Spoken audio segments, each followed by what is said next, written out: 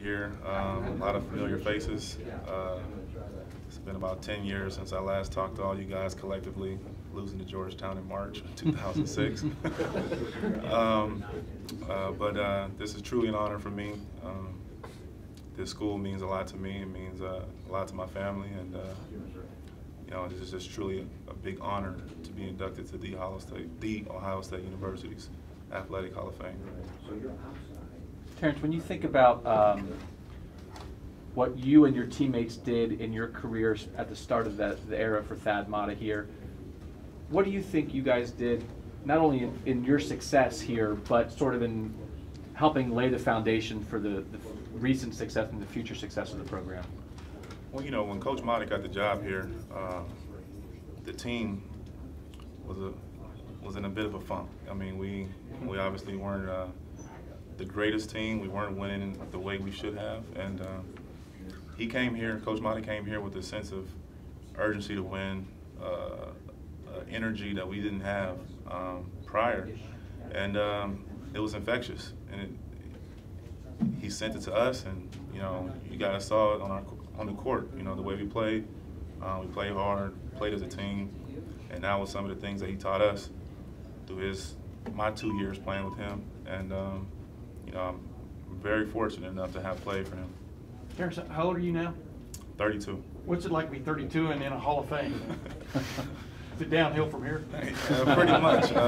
It's funny you say that, because people were asking me, like, "You still playing and you're in the Hall of Fame?" I said, "Well, it looks like I might have to retire now." But you know, it was very shocking to get the call.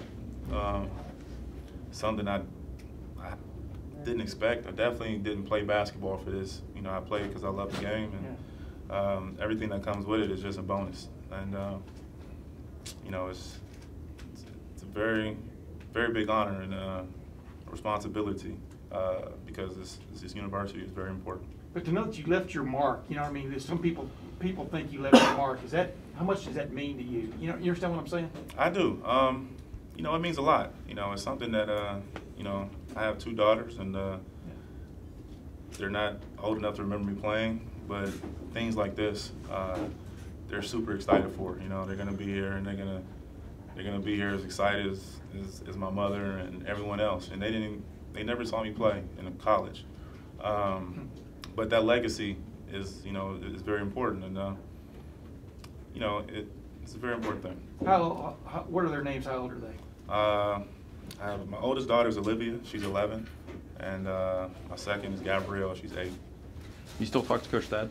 Stay in touch with him as much as you can? Absolutely. This whole summer, I was in the gym with, I guess, all the old guys, Evan Turner and Mike Conley and all those guys who still, you know, playing in the NBA, and we were working out together all summer.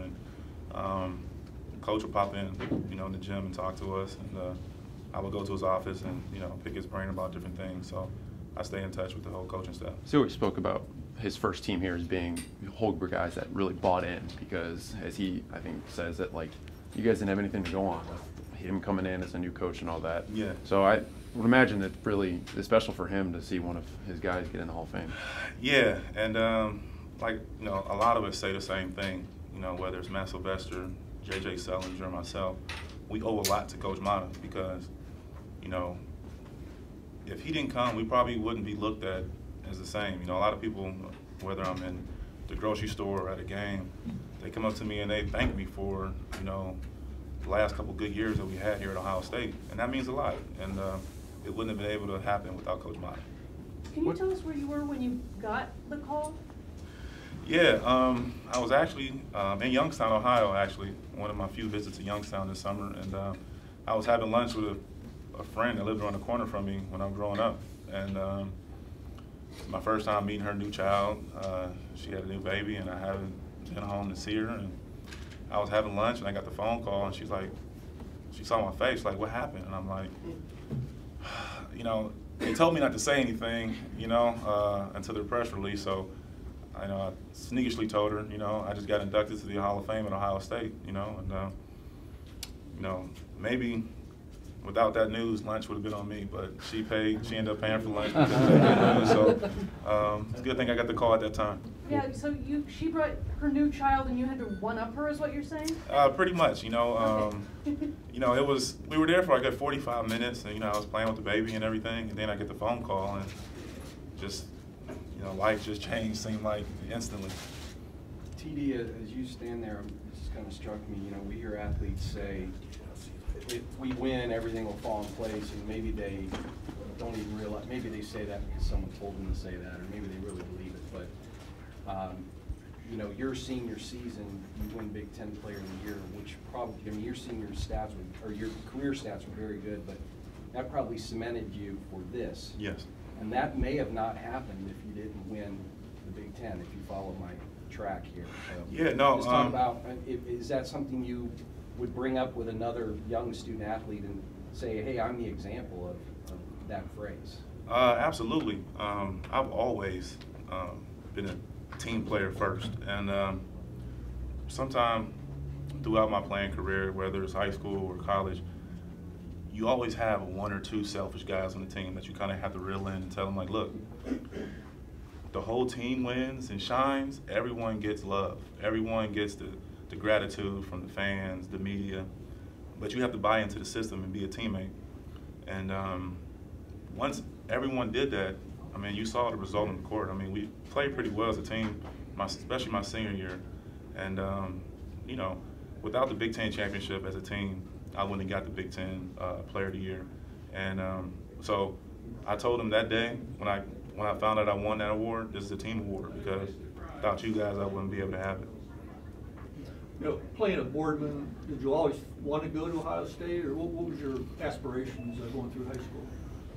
Well, it's funny you asked that because, you know, I went to Boardman, I transferred in. So I started Boardman local schools in middle school, and I didn't know anyone, varsity head coach. I didn't grow up watching Boardman basketball.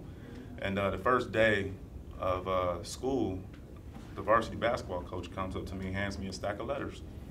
And at this point, I've been playing basketball organized for 2 years, and you know, college basketball really wasn't on the radar for me. I was just a kid playing because I loved basketball. And he hands me this stack of letters, and Ohio State is included in this stack, and along with maybe 10 or 11 other schools.